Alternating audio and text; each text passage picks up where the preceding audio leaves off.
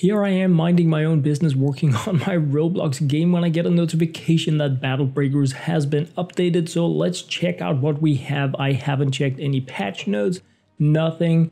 Just launched the game as soon as I got the notification. So we have a new battle pass.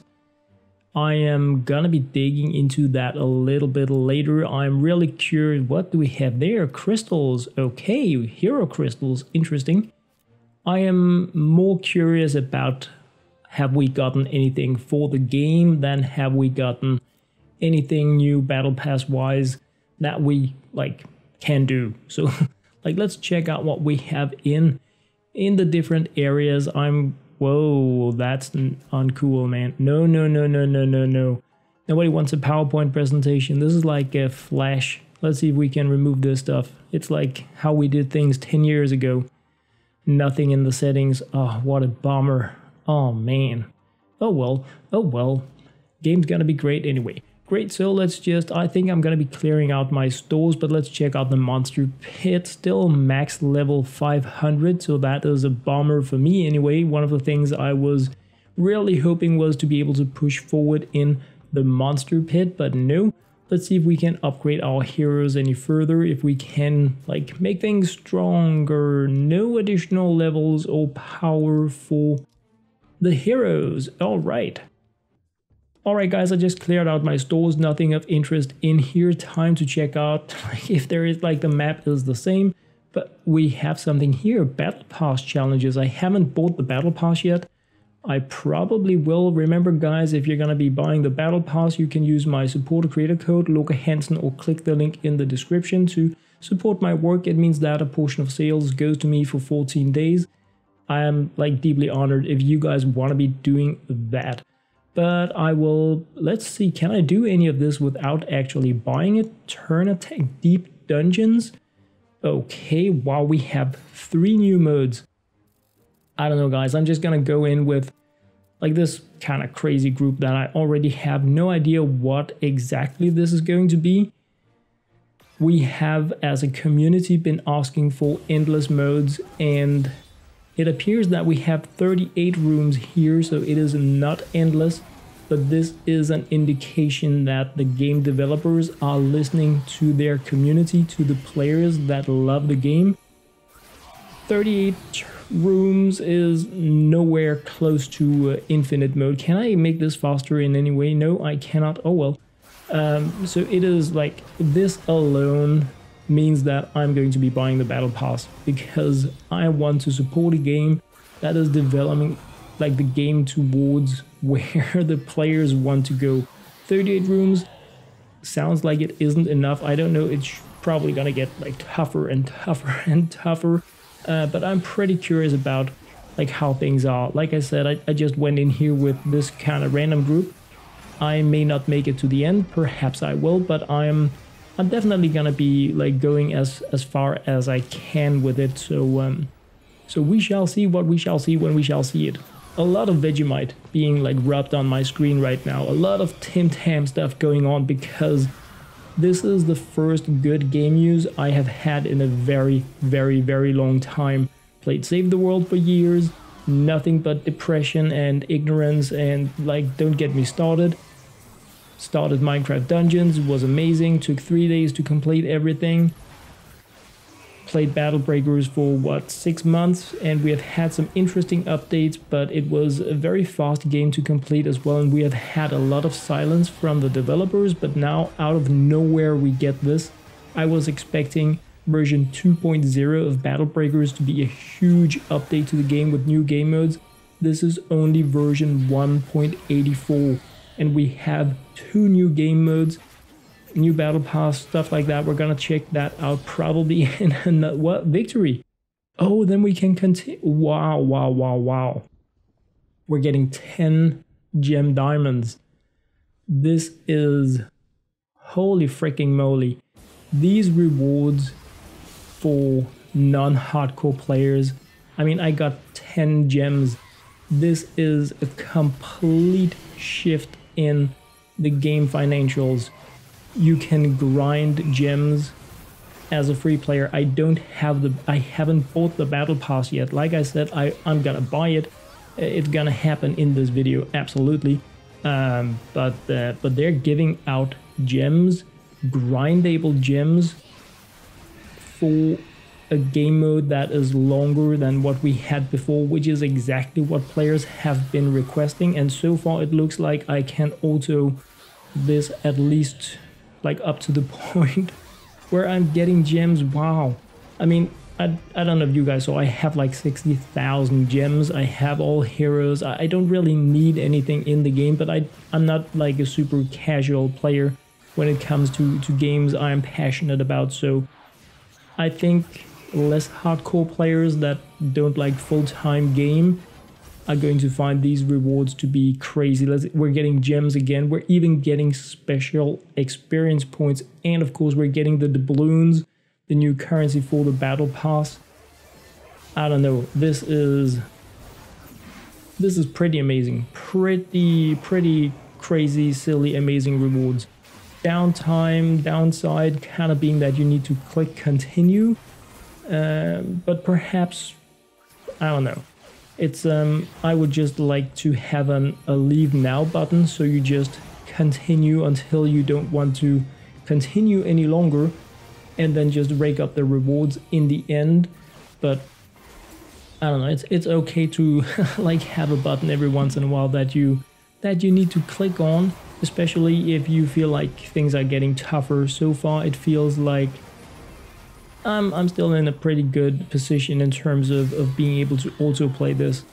I have so much stuff coming in the works, guys. I'm working on not just 1 but 3 Roblox games that I hope to publish, like make public. Wow, gems again, special experience. We even got foil. Wow. But anyway, yeah, I'm working on some Roblox games. It's gonna be fun, just doing some crazy stuff that, yeah, I'll more about that in another video. The Pi network is about to explode. More than 3.5 million people earning cryptocurrency daily from their app.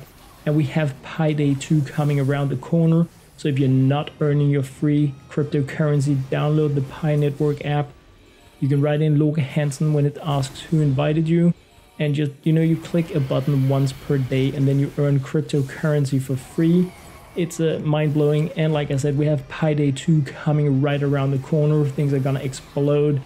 Like, so much stuff going on. Just really looking forward to sharing a lot more with you guys now that things are getting more back to normal here in the Denmark where I live. But wow, this is so far pretty tank and spank.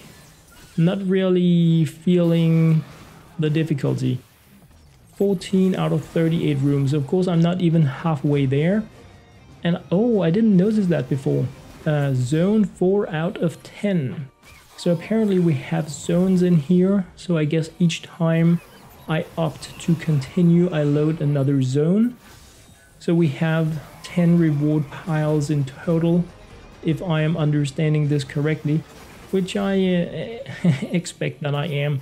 So once I've hit the continue button the next time around, I think that we're just gonna, I'm gonna open the patch notes so that I can read them while things are going a little bit on auto here, so that I know what what it is that we have gotten, what the developers are saying about the update. RTX parts. Alright, Battle Breakers 184 patch notes. New Battle Pass. Take to the skies with an all-new Battle Pass introducing 3 new heroes, a pet, and gold doubloons. Heroes. Parrot, the pirate pet. All pirates needs a trusty friend. Parrot's loyalty is undaunted and loves to play hide and speak. Alright. Then we have Mischief Maker, a nature pirate. Always the troublemaker. Mischief can be found below deck preparing his next trick on the crew. We have Beast Cannon Fire Pirate. This powerful fire hero comes fully loaded with cannons for hands. Okay, sounds interesting. Then we have Swashbuckle Nature Pirate. Swashbuckle leads the crew on bold and daring adventures. He enjoys playing hide and speak with Parrot. Alright, so not much there telling us what we actually have to work with. But now the interesting stuff. Battle Pass changes. We've revamped the Battle Pass experience with a focus on gameplay. Thank you. If all games just did that, focus on gameplay. Thank you. You can now access the Battle Pass via the play button and find new game modes where we've introduced different rules and ways to play. Challenge dungeons filled entirely with bosses, or build the ultimate team in a level where all of your heroes count as commanders. Wow. We're getting gems again and foil, holy freaking moly. So that's the game mode I'm playing right now. All opponents count as bosses, meaning their abilities are active, their commander skills is what I'm assuming. And all of my heroes are commanders. So like you can put in crazy combos, get 100% critical hit chance, all that kind of stuff. We're gonna be having so much fun in a mode with 6 solo commanders, your own heroes, 6 of those, gonna be crazy. But anyway, new modes, Deep Dungeon, that's what I'm playing. In this new game mode, players choose their team of heroes to clear out a seemingly endless amount of levels with a variety of enemies. Clear as many levels as you can. The deeper you go, the better the rewards. Seamlessly endless 38 rooms, but enough about that. Time attack. The attack pits our hero. Oh, I'm just gonna check out the rewards here. More special experience points, and we're getting essence. These rewards are amazing. But anyway, time attack. Time attack pits our heroes against the clock. Can you clear out the enemies before time runs out? Only the fastest players will be rewarded. I'm gonna do that as well. Turn attack. Auto. Oh, okay. They know who we are. Auto battlers beware. That's me anyway. Turn attack mode requires players to finish the enemies within a specific amount of turns. Players who complete the challenge will be rewarded. Oh, we're gonna do that. We're so gonna do that. On auto, of course. Changes and fixes for PC. Added a close button to the game over pop-up when the game is minimized. Improved update checking to reduce cases where the client gets outdated. It is recommended that players restart the game when an update is released. Okay, who has their game running for months? Reduced GPU usage when the game is minimized. Amazing.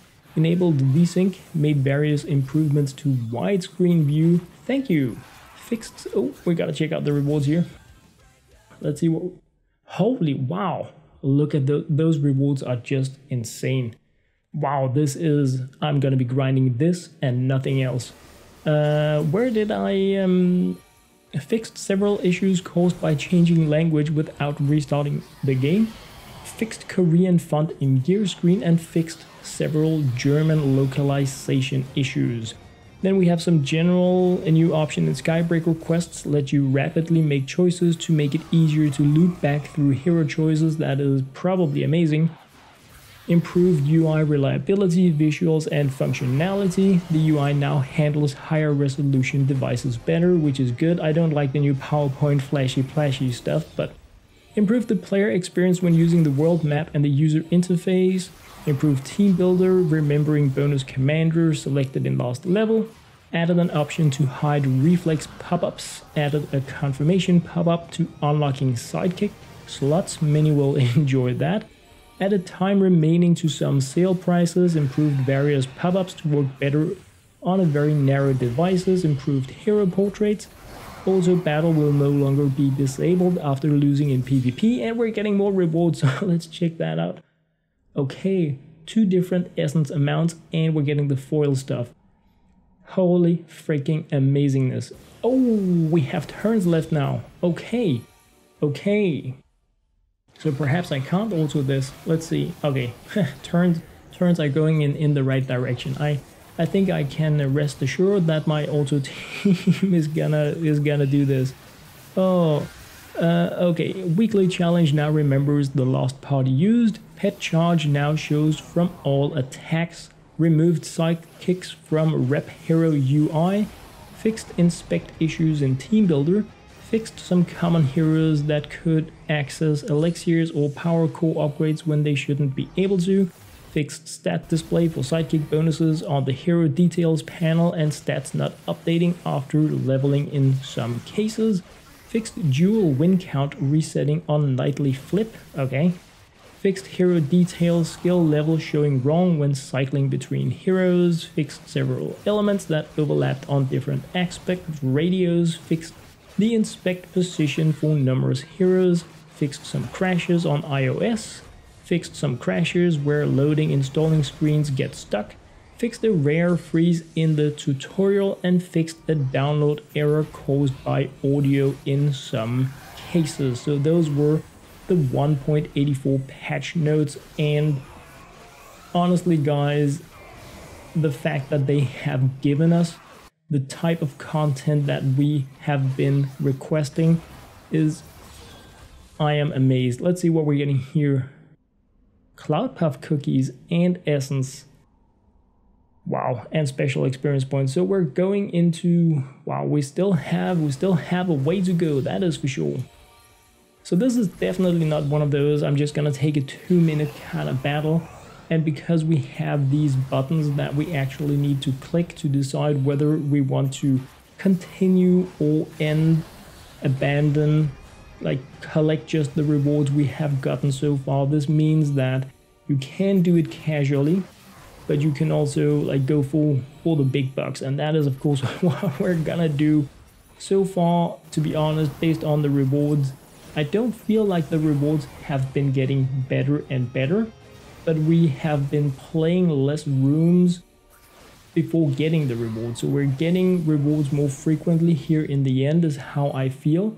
And I mean, I've been reading the patch note while it has been also grinding, but getting gems as a reward, in my opinion, combined with foil and special experience point, that is really amazing. Getting these RTX parts and not as impressive actually at the end of this, but let us see when we complete the final room if I actually do that.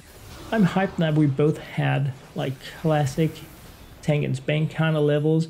We had some timed ones, we even had like Sealong and Lifebringer Celicia in here, so that is definitely something, especially like because you are in the timed matches there, that can probably provide a bit of an obstacle for some players, especially with auto teams, if you aren't like completely done collecting the heroes that you want to play with in here. But apparently my team is good enough for this. Probably not the fastest team you can play with in here, but it is apparently able to... Oh. Ceremonial armor. Thank you, Battle Breaker gods.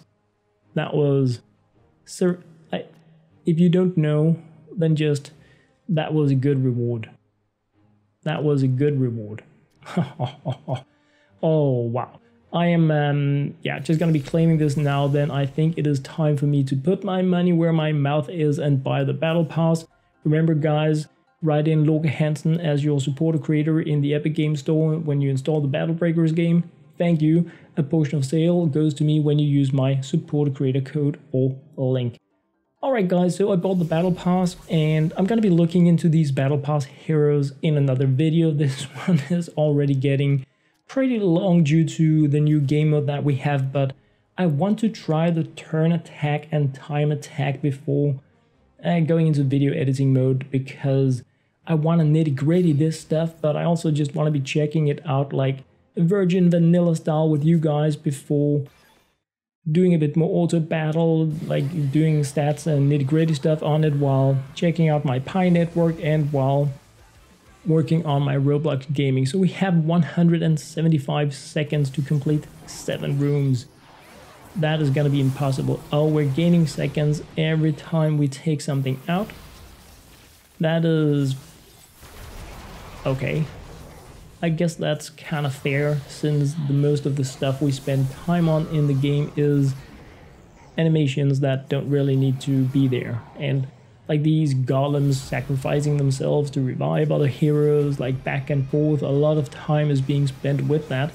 So I guess it kind of balances things out, because I mean this is this is not like a huge area kind of group. I guess if I had a pure area group like what I used to farm some levels that just deal damage to everything on the board, it will be a lot a lot snappier to progress through the time mode, but I don't want to do that right now. I just want to go in with whatever I don't even know why it is selecting the kind of group that it is. I mean, it wasn't the group that I took into the endless mode. That isn't endless in any way, but different kind of story. But yeah, it selected a group. I just went in with it. It was light. I guess since I have this group, this is, I think, my default light group. So, cause, I mean, Leandra, she's crazy. Seraph Ariel, she's crazy. Sky Pirate Ferris, insane. And Lifebringer Celicia, I mean, she's not Mahani. Jill Ziffer is Mahani, everybody knows that, but Lifebringer can stand in line somewhere. And with Ramirez from Save the World, she's in line as well. If a clearing comes up, if Jill Ziffer leaves me, or Claire perhaps, then it's nice to have some ladies lined up. That's a different story entirely. I'm back at, yeah, max time, really. If I had assassins here, I would be getting rid of these towers a little bit more snappy. So far, guys, impressions on Battle Breakers version 1.84 update. This is unexpected. It is a lot more than I ever thought we would get in a completely random update. It is not 100% based on what I've done so far, and like, I've been playing 20 minutes or something. It is not enough. This is not going to be enough to keep Battle Breakers forever ever amazing, because we still don't have anything to do. We don't have crazy hardcore like gear or heroes that we can only get by doing like 5,000 rooms in an endless mode, or completing level 999 in the collection book, or we don't have an entire new map area with as many levels to complete as we already have. So let's see, the rewards here was exactly what I was saying.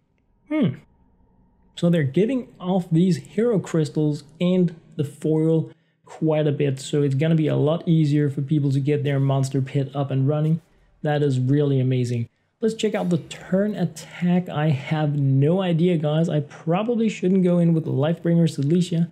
Again, I don't know why this group is selected. It's a default kind of thing, so I'm just gonna roll with it and see how things are gonna be. Like, traditionally, these are not the type of games I enjoy, because like they wrote in the patch notes, autoplay and turn is a bad combo, because the AI is gonna clear all crystals.